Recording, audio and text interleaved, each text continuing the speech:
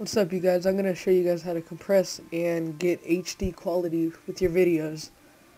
I'm going to be using the how to change your icons easily video. As you see, it's 86.9 megabytes. Right now I'm running a square monitor, not widescreen at all. And in the video you can see it's just a square box, not widescreen at all. So, I made it after from 86 it turns into 17 megabytes and full widescreen high definition. As you see, it's high definition widescreen. So I'm going to show you guys how to get that. First, and I have a how-to here to save your video files as an AVI with Camtasia. You first got to save, then hit the arrow right here, then hit video file, AVI.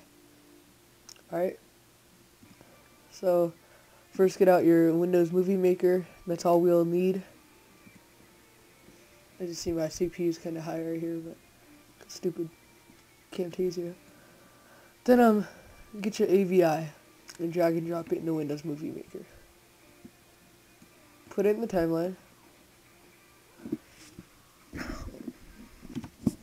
Alright, and then drag it into the timeline and go to File and save movie file. My computer and whatever you want. I'm just gonna leave it that. Next, and then right here is what you're gonna need to listen to. The default is best quality for playback. Click best fit to size file. And down here where it says settings detail. Now, it depends. If you want to get high quality with just the high quality button, you could make this go to as low as like 3 megabytes, because this is not really what it is. But the bitrate, it doesn't really matter. It all looks the same. So yeah, you could put it to like 10. This is like a 2-minute, 3-minute video. I could put it to 5 megabytes if I wanted to, and it'll still come out high quality.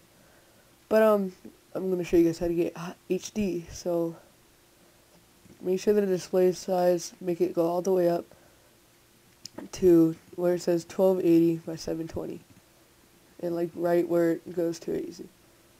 1280 by 720, lowest bitrate that it can. And it says 43.96 megabytes, but that's not true. So click next, and it'll do this.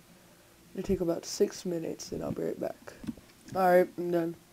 Right here, WMV, and it went down to 17 megabytes. So you just take this file, upload it to YouTube, and it'll be high definition. Hope this helped. This is how to get high definition video quality, or high definition button too, using an AVI file. You could do this with pretty sure it works with any file, any screen recorder, as long as it saves as an, it works for anything, any video recorder. So tell me how low you got your guys' file size to be, and subscribe, comment, rate, bye.